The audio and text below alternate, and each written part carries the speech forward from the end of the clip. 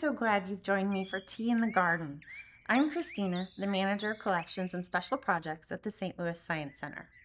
Every artifact has a story to tell, and I have a delightfully whimsical story to share with you during our tea time today. I have with me here this fun little ceramic teapot from the 1920s. Now, you may be wondering what exactly is going on here. This guy does not look happy. This teapot captures an iconic moment in the history of film from the first ever science fiction film. Voyage Dans La Lune, or A Trip to the Moon, is a black and white silent French adventure film from 1902. Although the short film is only 14 minutes long, it is a lot of fun.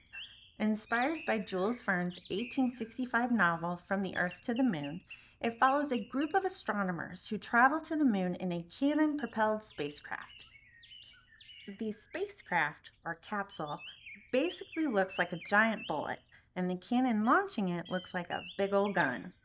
Once the spacecraft is shot into space, we follow it as it travels right towards the moon, getting closer and closer and closer, and smack! The spacecraft crashes into the face of the moon, hitting him right in the eye.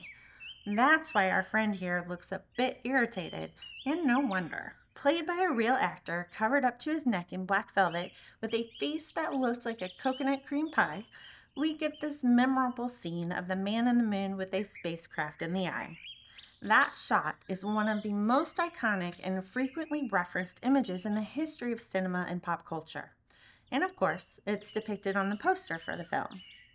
Now, the rest of the film follows the astronomers as they explore the moon, find a fantastical underground lunar kingdom, come face to face with a group of moon inhabitants, and make a daring escape back to their spacecraft and then safely home to Earth. I imagine after that rude hello, the man in the moon was pretty happy to see them go.